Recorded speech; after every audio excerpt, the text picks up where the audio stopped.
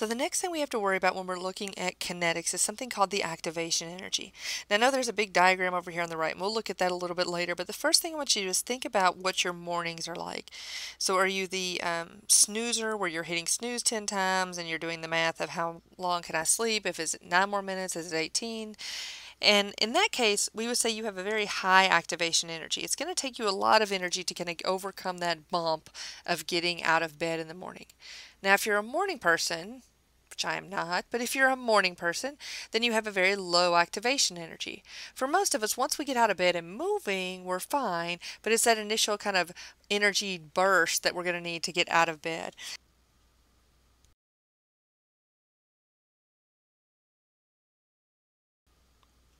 So let's clean up that graph a little bit and look at a few things in that chart that we saw in the first slide, because there was a lot of information stored there. And there's a couple things that we want to point out. One is we see there is some energy of our reactants. In this case, we're at 50 kilojoules, and the exact values aren't particularly important here at this point. And then we see at our products, we have 25 joules. So we start at 50 kilojoules, whatever the energy, whatever our reactants are, and we end at 25 kilojoules. And so what we see is that energy is being released. Okay, so energy is being given off. That's actually an exothermic process. So the net change in energy of this reaction is exothermic. Heat is, or energy is exiting the system because we end up with less energy than we started with.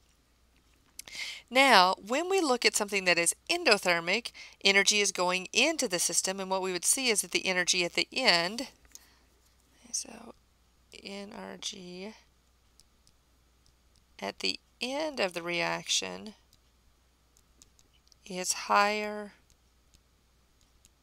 than start of reaction. Now notice we're only looking at 2 points. We're comparing this initial point and this end point.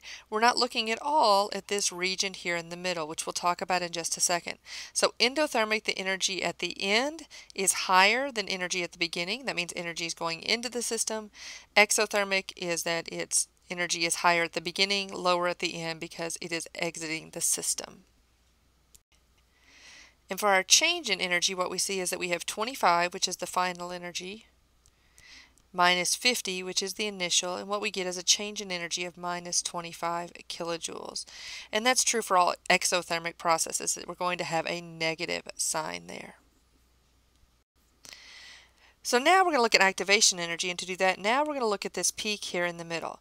So we know that initial and final determine whether energy is net gain or net loss from the system, and we can figure out whether it's endothermic because energy is going in or exothermic because energy is coming out. Activation energy is a little bit different. Activation energy is represented by this peak here, and it's the difference between our starting point and the peak. So this value here is known as the activation energy, and we abbreviate that E sub A. So that's our activation energy. And it's always from the start point, regardless of the height of the start versus the end. It's always the starting point going up to this highest peak, and that's the activation energy. That's the energy we need to overcome to get the reaction started. Once it's started, things are different, but we do have to get that reaction started, and we have to overcome that activation energy. Now, if you are a non-morning person, then you're going to have a very high activation energy in the morning. If you're a morning person, you might have something that looks more like this. It's going to be a straight, more of a smooth line there, but you get the idea. And what we see is that the energy at the beginning and the energy at the end are the same for both of these curves. What's different is the height of that activation energy curve. So for this lower curve, the red line here, we see that our activation energy is much smaller than the activation energy shown here with the blue line. So each reaction will have its own activation energy, and sometimes changing the conditions will actually change that activation energy, and we'll talk about one of those things later on in these videos.